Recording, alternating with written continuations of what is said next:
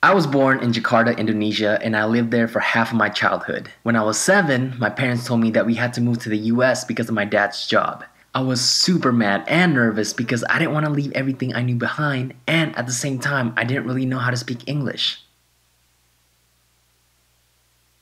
We moved to Fresno, California.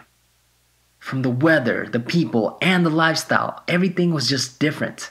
My parents enrolled me to a Christian private school where I was basically the only Asian kid in the class. At this point, the only things I knew how to say in English was yes, no, and my name is Arnold. So needless to say, I was a nervous wreck for my first day of school.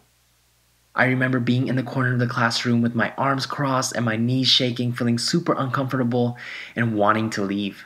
I managed to survive the early part of the day, but then lunchtime came around. I see my classmates getting out their lunch sacks, pulling out their PB&J sandwiches and juice boxes. Meanwhile, I busted out a huge lunch pail with Tupperwares filled with rice, tofu, and noodles. One kid pointed at my lunch and said, "Ew, what the heck is that?" Everyone laughed and I just wanted to disappear.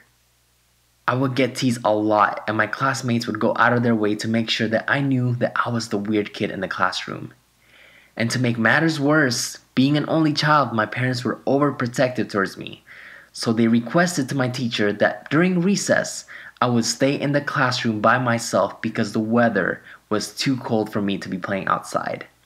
I felt even more secluded from my classmates. So from that point on, I made a commitment to do everything I can to adapt to my new life. I wanted my English to be better, so on the weekends when everyone was out having fun, I spent my days having one-on-one tutor sessions with an English teacher. The strangest thing is, with all the tutor sessions that I did, my English improved by me watching my favorite show, the Mighty Morphin Power Rangers. I was obsessed with that show. I watched that show religiously, and sure enough, by watching it every day, it made my English better. Not only that, it made me fit in more with the kids in my classroom because we talked about the show non-stop. They didn't see me as the weird kid in the class anymore. Little by little, they started embracing my culture by asking me questions about what I'm having for lunch or what I did for fun when I was in Indonesia. My parents even decided to lighten up by letting me join my classmates during recess. Things were definitely looking up. With this experience, I learned that life is full of curveballs that we can't control. Anything can change in a heartbeat. You can be stressed about it, or you can learn to adapt and make the best out of the situation.